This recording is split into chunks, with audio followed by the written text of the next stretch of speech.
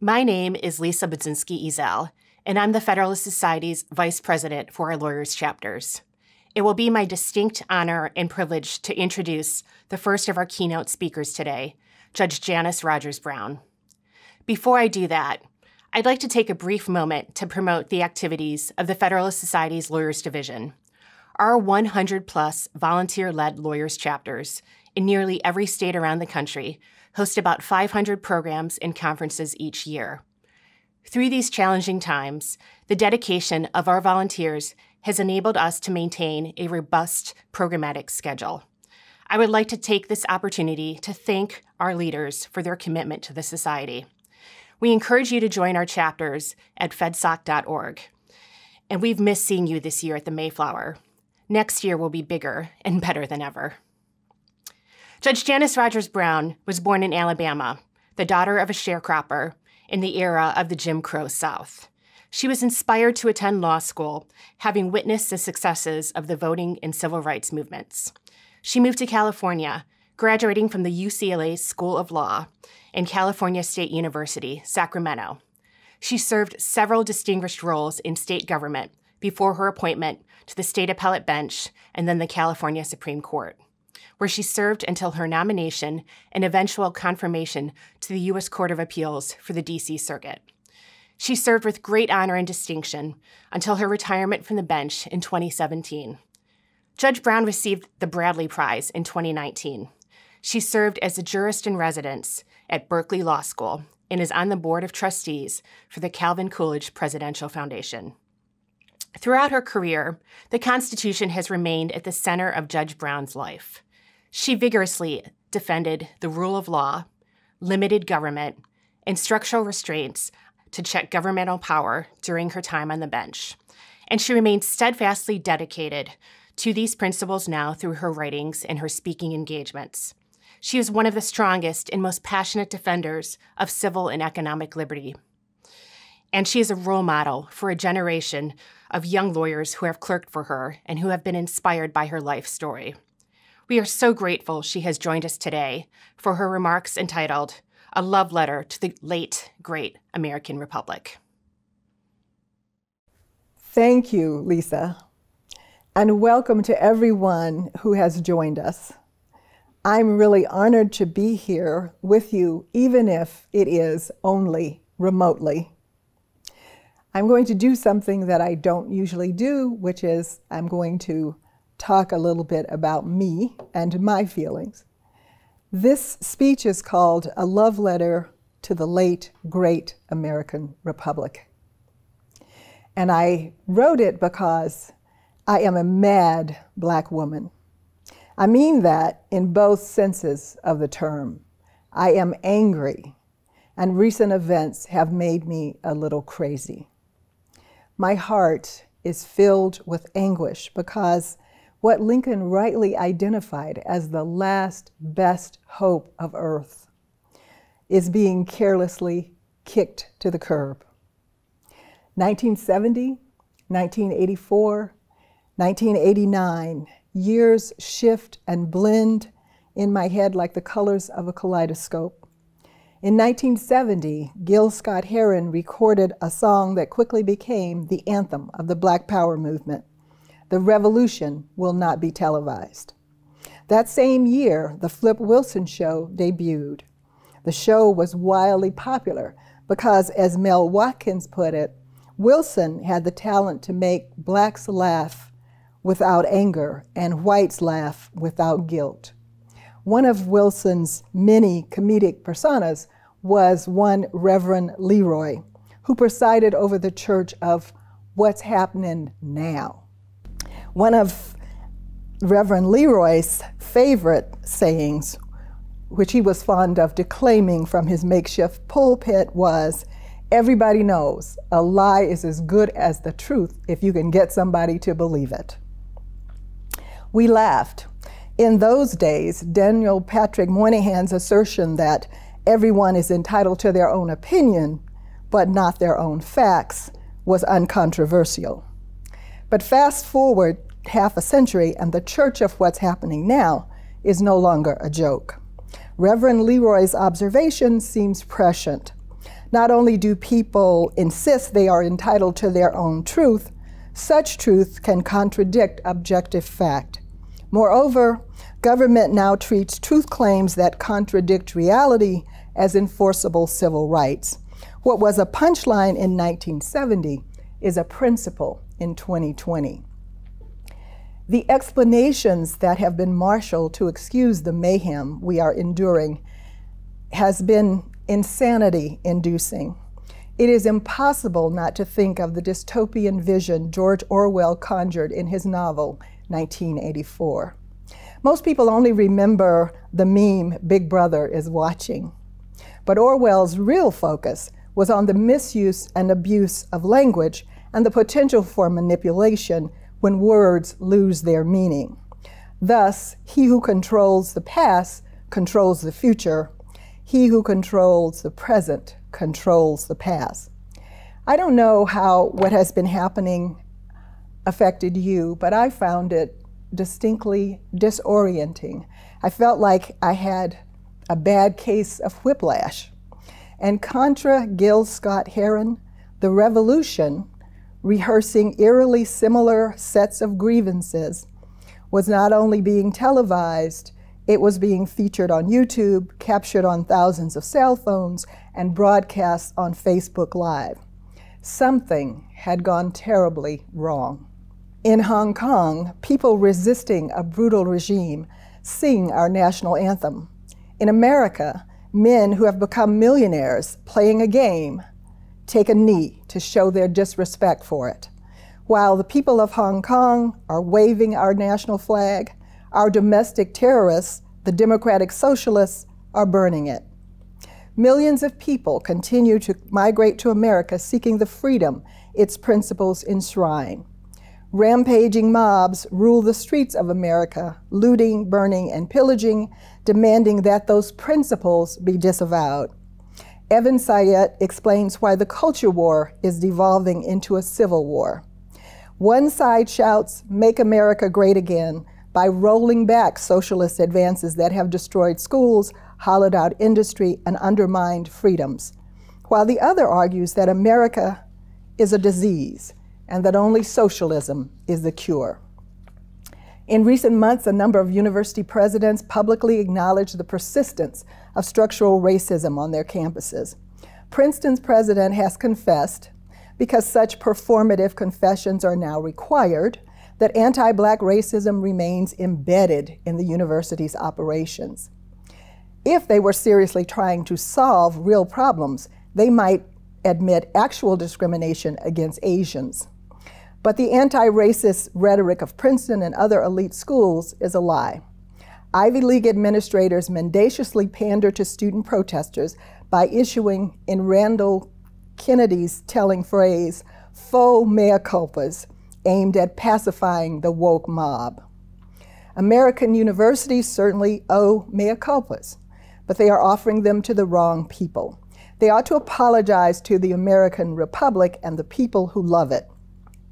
There might not be a mob to placate if American universities had taken their role as the gatekeeper of serious academic work and objective pedagogy seriously.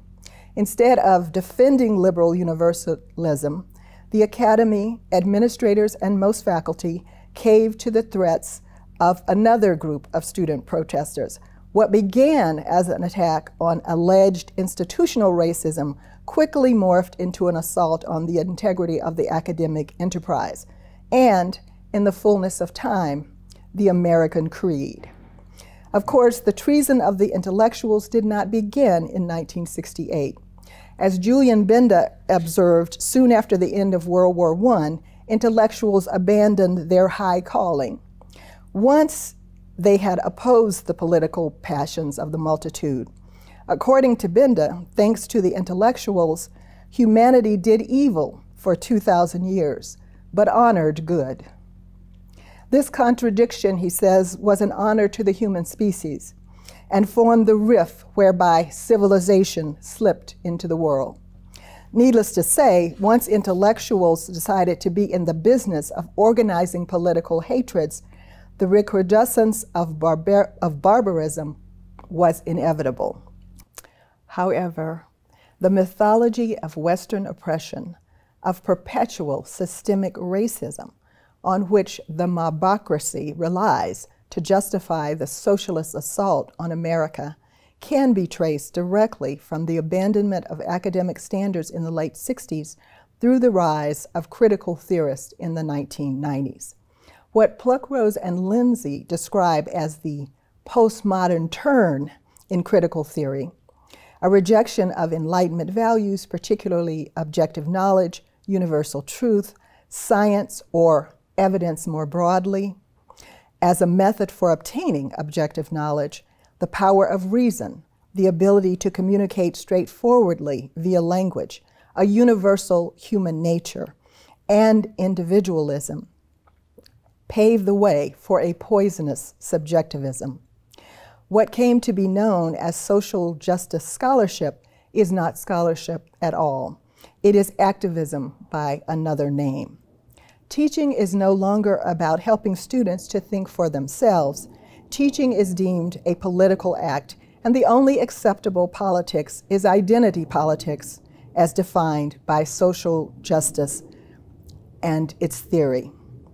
Now, tenured radicals can openly declare themselves to be activists and teach activism in courses that require students to accept the ideological basis of social justice as true. The civil rights movement sought justice for all, but social justice is not to be conflated with the justice claims of authentic civil rights. Indeed, applied postmodernism, activism, political correctness, and more recently, the cancel culture, arrived on the scene just as legal equality had largely been achieved, and anti-racist, feminist, and LGBT activism began to produce diminishing returns. Thus, ideological indoctrination has forcefully supplanted the search for truth, a result that has led to the closing and coddling of the American mind. When the Black entrepreneur and commentator Camille Foster offered an impassioned defense of free speech at Rutgers, he was repeatedly interrupted by the audience chanting, "Black Lives Matter." When Foster finally asked, "Do facts matter?" his interlocutor responded, "Don't tell me about facts. I don't need no facts."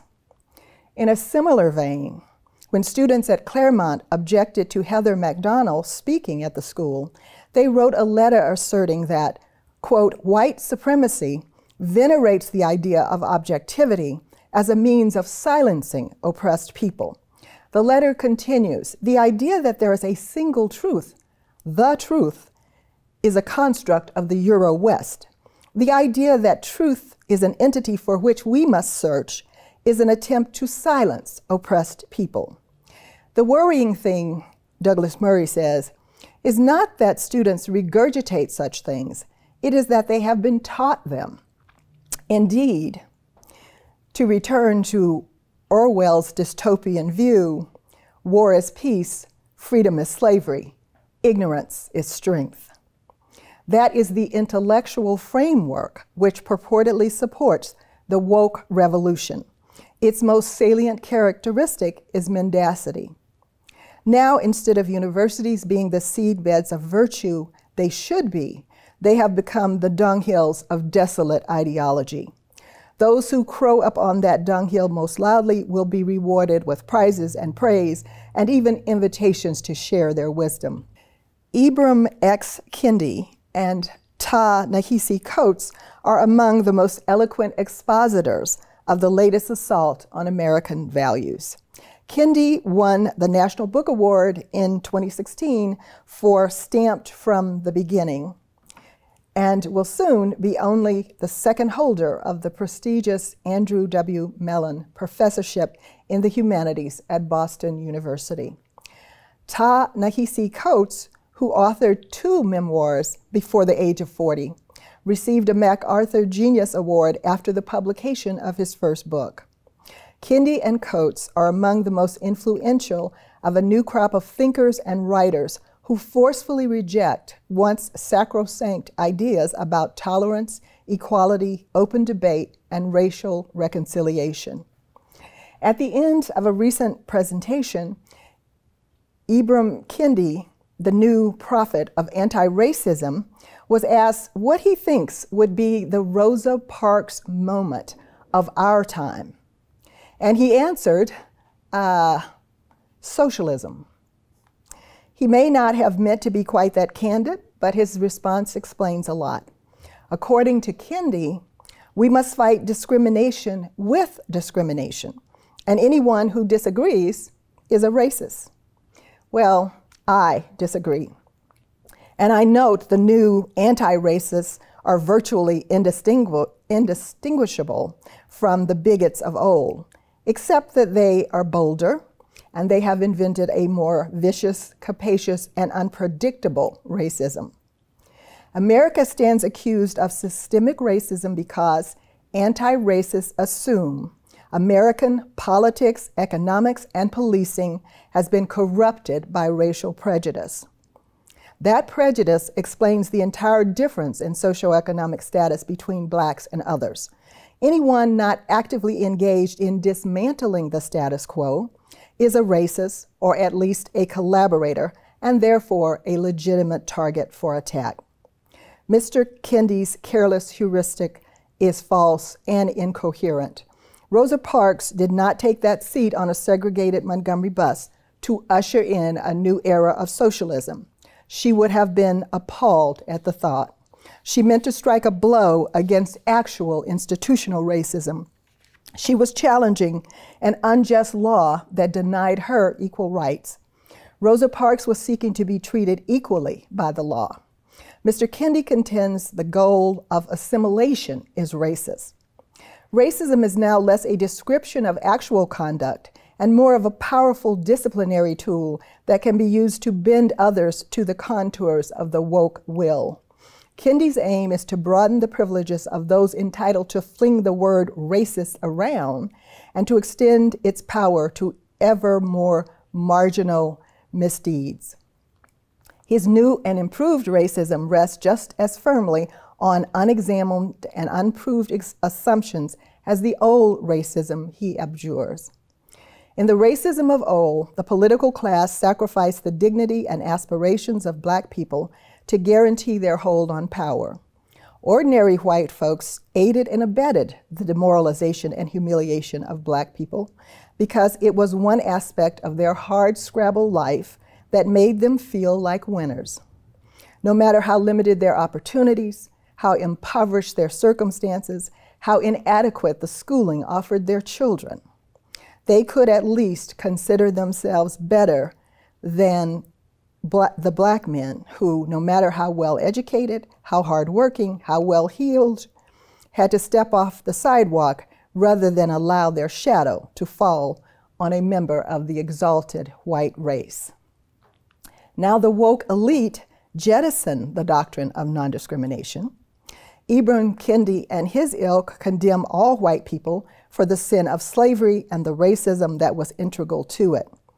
Anti-racists also reject the very idea of government neutrality.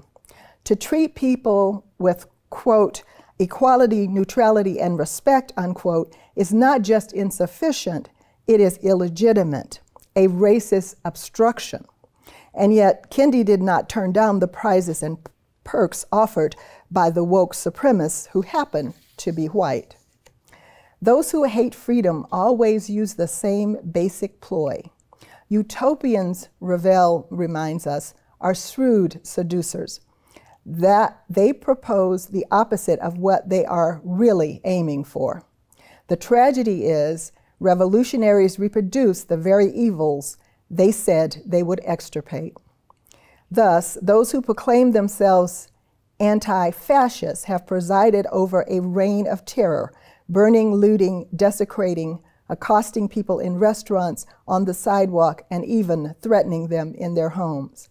And the anti-racists have whipped up a new and improved racism, racism 2.0, more virulent, more stifling and restrictive than simple racial animus could ever be. Kendi is no exception to Ezell's damning observation. When I see racial disparities, he says, I see racism.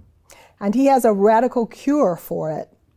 As Christopher Caldwell has observed, enforcing the principles of statistical parity as stringently as Kendi proposes would require levels of social engineering, thought control, and expropriation that would make Big Brother blush. Lest there be any doubt about his totalitarian proclivities, Kendi would establish an agency to aggressively investigate disparities and punish conscious and unconscious discrimination.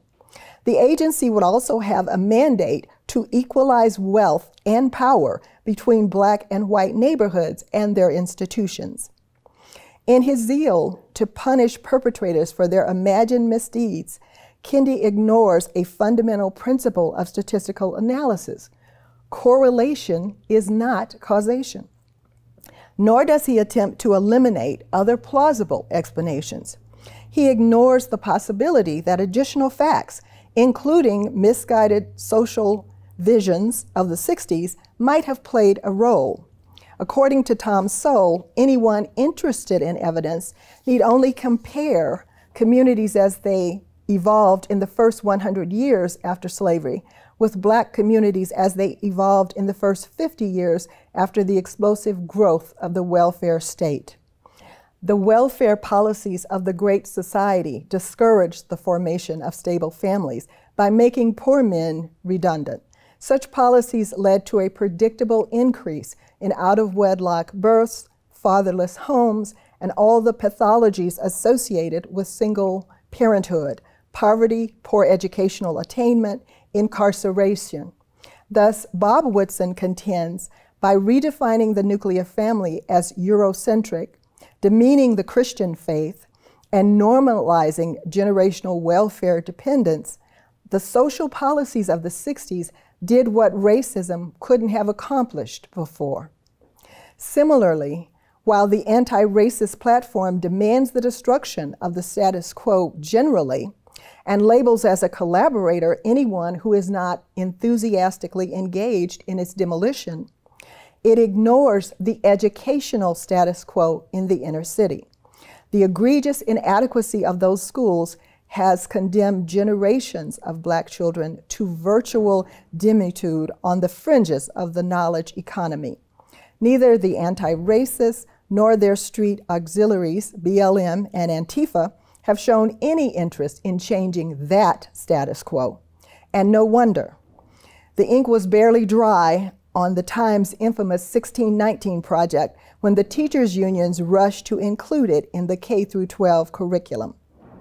The woke mob's silence on the critical issue of educational parity makes it abundantly clear that their alleged concern for the oppressed is entirely phony. The BLM manifesto reads like a guidebook for the continuing immiseration of poor Black people. In addition to destroying the traditional family, a task they arrive at about 60 years too late, BLM proposes to dismantle the juvenile justice system. It is unclear how the community will benefit from an innovation that will make it even more difficult for urban schools to maintain the level of order and discipline necessary to learning. Additionally, BLM opposes jail time for convicted criminals and supports no-bail initiatives which ensure that offenders, even those arrested for violent crimes, will not be held more than a few hours. And after unleashing this plague of criminal opportunists on defenseless communities of women and children, BLM would defund and dismantle urban police forces. It is highly unlikely that residents in urban neighborhoods favor this initiative. They know that in the absence of aggressive police intervention, the negative pathologies of the ghetto will increase exponentially. The suffering that would result from this ill-advised initiative will outweigh the harm inflicted by police confrontations that end violently. As some of these incidents admittedly are, no one thinks the treatment of George Floyd was justified. Neither the forces of law and order nor the American Republic are so incorrigibly unjust, racist, and in need of radical transformation as the distortions of digital media would suggest. In fact, multiple recent studies find no racial disparities in police use of deadly force. The odds of an unarmed black person being shot by police appear to approximate his chance of being struck by lightning. I know that's hard to believe because it seems that that's all we see. But significantly, BLM has no interest in reducing violence that cannot be used to indict the system. The organization is indifferent to the tragic toll exacted by black-on-black crime, to the young lives from toddlers to teeny boppers snuffed out by random gunfights and drive-bys, to the grief of mothers whose sons are victims of the culture of street violence. Those black lives don't matter, nor do the dreams and hopes of black entrepreneurs whose businesses are destroyed, even though that's their life's work. Ta-Nehisi Coates claims that he wrote his book, Between the World and Me, in part to console his 15-year-old son, who wept when he learned that the killers of Michael Brown would go free. You may not remember the name Michael Brown, but you will undoubtedly remember the Ferguson effect. The firestorm that erupted over the fatal shooting of the 18-year-old by a policeman in Ferguson, Missouri in 2014 is still playing out. Although indignant crowds miming the hands up, don't shoot narrative that emerged from this incident dominated the news cycle for many months, the charge that the officer shot Michael Brown in cold blood as he stood with his hands up trying to surrender has been shown to be a complete fabrication. In a well-researched book, Heather McDonald concludes the evidence eviscerated virtually every aspect of the pro-Brown, anti-officer narrative. That was also the conclusion of Eric Holder's DOJ after a 9-month investigation. So when his son wept over Officer Wilson's acquittal, Ta-Nehisi Coates might have taken advantage of the teachable moment to talk about the rule of law. He might have explained what equality under law means, the importance of facts to a legal determination of blameworthiness. Instead, he penned a screed accusing his country of cosmic, unrelenting, irredeemable injustice. He told his son, the American criminal justice system exists to destroy black bodies. He calls the police destroyers and says the destroyers are merely men enforcing the whims of our country, correctly interpreting its heritage and legacy. When he sees first responders rushing into the doomed buildings on 9/11, Coates writes that the firemen were not human to him. Quote, black, white, or whatever, they were the menaces of nature. They were the fire. Like Kendi, Coates gives the game away early in his narrative when he insists that American exceptionalism precludes any imperfection. If America believes itself to be the greatest and noblest nation ever to exist, it cannot plead mortal error. Thus, Coates says he proposes to subject America to an exceptional moral standard. And indeed, this turns out to be the stance of most social justice warriors, the pinnacle from which they condemn the whole of America's legacy. The woke cannot love America because it is not perfect. That exceptional moral standard apparently does not apply to the anti-racist regime that he favors, or to Coates himself, or to the scholarship that supports the woke supremacist indictment. That scholarship always contains a large measure of falsehood, hyperbole, and distortion, in addition to egregious statistical errors. Falsifying history to serve a political agenda has a name. It's called propaganda. In his congressional testimony favoring reparations, Coates relied on unambiguously false economic data contained in a book authored by a historian who is part of the, quote, New History of Capitalism School of Historiography. NHC, as it's called, aggressively promotes the thesis that free market capitalism and slavery are inextricably linked. They do that in order to buttress the argument that only by abandoning the free market and embracing political redistribution will we ever atone for this tainted inheritance. In other words, the answer is socialism. These historians would like to show slavery as the very essence of capitalism, but the truth is just the opposite. Unfortunately for their thesis, George Fitzhugh, the leading pro-slavery theorist prior to the Civil War, argued in 1854 that the tenets of free market capitalism were at war with all kinds of slavery, for they in fact assert that individuals and peoples prosper most when they are governed least. NHC's approach seems doubly ironic. They are arguing, one, atonement for slavery requires repudiating the very free market doctrines Fitzhugh identified as the greatest danger to slavery itself. But two, they are trying to show that socialism is the obvious answer to the wickedness of capitalism, when socialism is not merely tied to slavery by the kinds of tenuous threads of dubious revisionist historical claims that they have found. Socialism is slavery. To quote Fitzhugh again, slavery is a form, and the very best form, of socialism.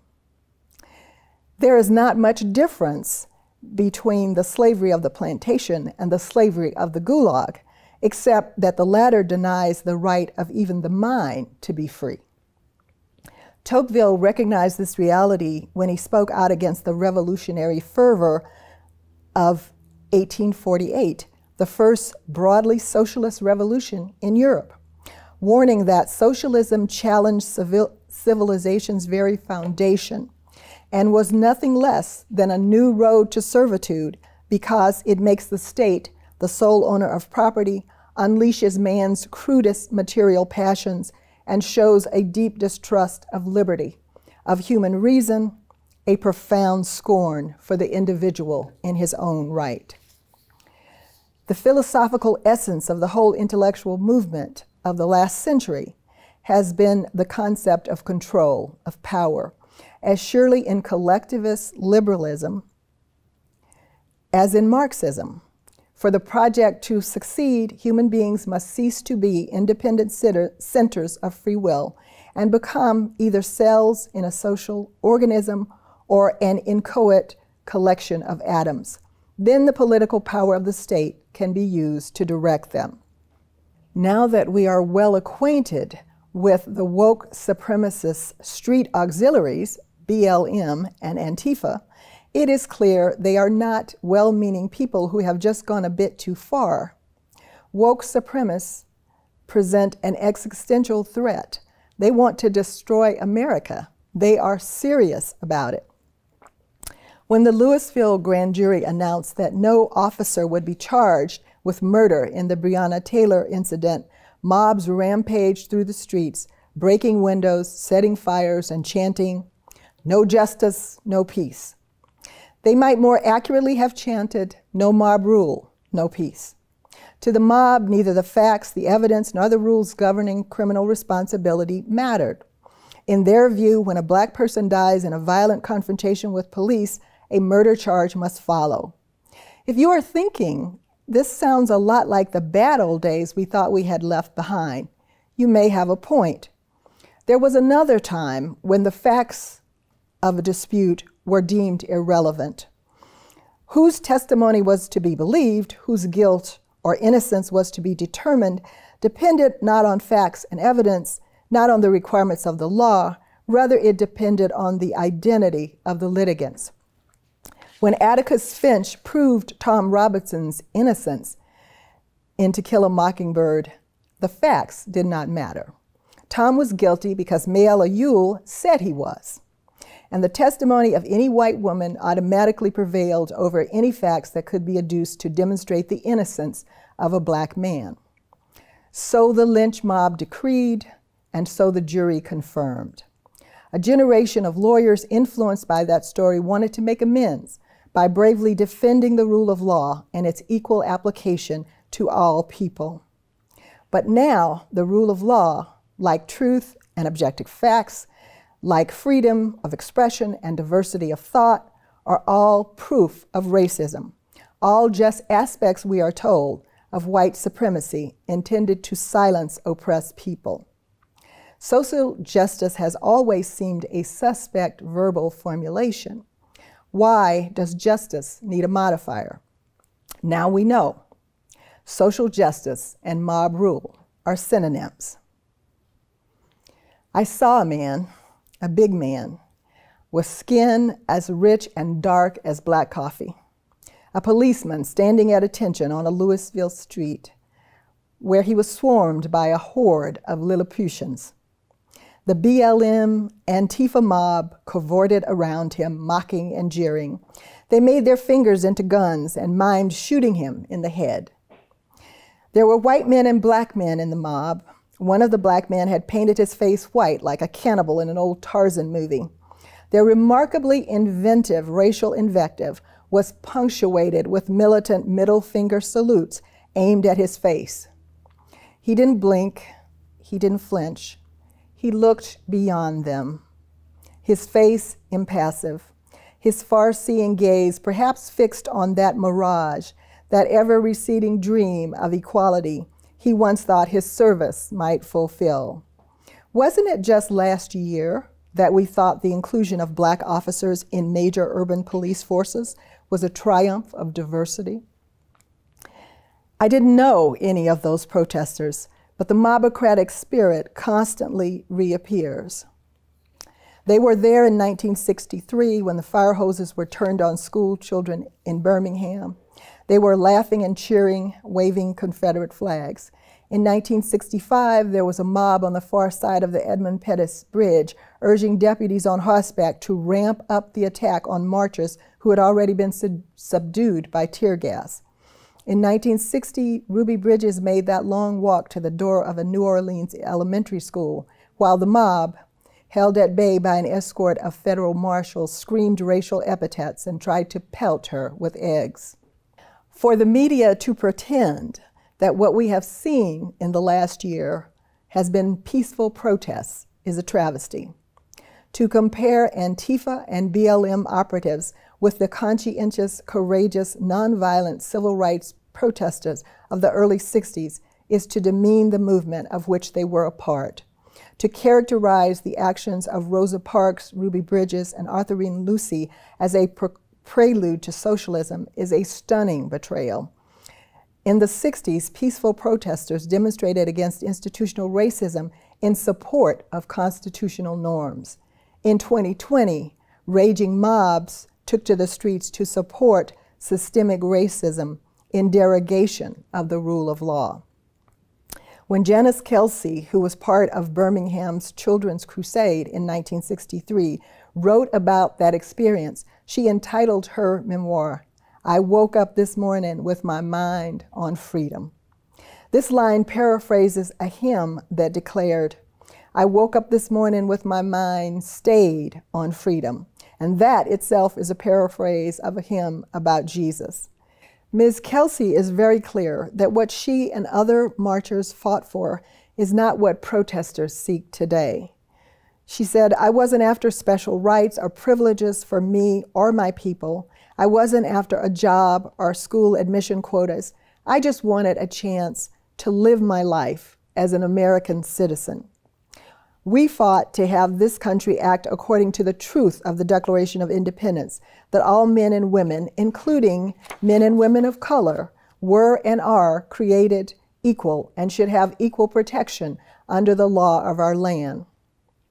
There seems to me not a nickel's worth of difference between white supremacists, Islamist imperialists, and woke supremacists, and we should call them out. Bigotry is not purified just by changing the target. Just as we refuse to negotiate with international terrorists, we should refuse to make excuses for domestic terrorists. We cannot compromise with any system whose objective is our destruction. This is not just a difference of opinion. The question is whether the regime of freedom that was founded here can survive the relentless enmity of the slave mentality. The spirit of American liberty, a creed dedicated to limited government, free men, and free markets, represents the only anti-utopian tradition to survive in modern times. I love America. It is a good country that often rises to greatness, miraculous in its recognition of the essence of legitimate government. The courage and generosity of her people make her an exceptional nation. But I do not love America because it is perfect, just the opposite. I cherish this nation's perfect imperfections. Whenever a group or a political class promises perfection in government, beware. Oppression is battering at the door. I find it increasingly difficult to speak of and for America. Anguish for the loss of freedom's refuge. Its principles, its uniqueness, and its manifold virtues clogs my throat. I am reminded of a line from an old poem by an obscure poet who said, "I had to put my eyes on a diet. My tears were gaining too much weight." Things look bleak. The dark wind blowing from the future carries a hint of frost, of finality, but no matter. The inevitability of entropy is no reason to despair. Knowing the battle never ends only means we must redefine winning. I commend to you Tolkien's notion of the old courage. It is a theory of courage that removes all easy hope, knowing that good is obtained at vast expense, while evil recuperates almost at will, is not enough to make a hero change sides. In a 1967 speech entitled, "Where Do We Go From Here?" Dr. Martin Luther King Jr. said, quote, "Let us be dissatisfied until that day when nobody will shout white power, when nobody will shout black power, but everyone will talk about God's power and human power." If that day ever comes, that is a plea to which I will gladly add my amens. I started by saying I am a mad black woman. I am. But it may be more important that I am an old black woman. It means that I have experienced and forgotten more actual injustice, discrimination, and oppression than this herd of motley mandarins will ever encounter in their pampered little lives. So this is my view of what the cure is. We must speak the truth and defend the truth. Part of the truth is that individual acts of bigotry and racial animus will continue. But systemic racism is now the purview of the woke and the misnamed anti-racists. While they babble endlessly about perfection and purity, what they promote is a vile, toxic remix of the prejudice, bigotry, superstition, and hatred we have struggled to overcome. William Carney, an ex-slave who escaped to freedom via the Underground Railroad, received a Congressional Medal of Honor for his actions at the Battle of Fort Wagner in 1863. When the color guard fell, Carney, a member of the Massachusetts 54th Regiment, grabbed Old Glory, and despite being shot 5 times, brought the flag back to the Yankee lines, declaring to his fellow soldiers, "Boys, I only did my duty. The old flag never touched the ground." Like him, I will cast my lot with the Constitution of Liberty, with a regime that has tried to instantiate the fatherhood of God and the brotherhood of man. I will hold up the banner of freedom as long as I am able, to my last breath. And when it falls from my grip, I pray there will be eager hands to catch it and never let it touch the ground. I would like to thank Judge Brown for her remarks. We deeply appreciate her virtually joining us all tonight. As a reminder, please tune back in at 8 p.m. Eastern, 5 p.m. Pacific for our second address of the evening, delivered by United States Supreme Court Justice Samuel Alito. Once again, we'll be live streaming the address through fedsoc.org. Thank you, and have a great evening.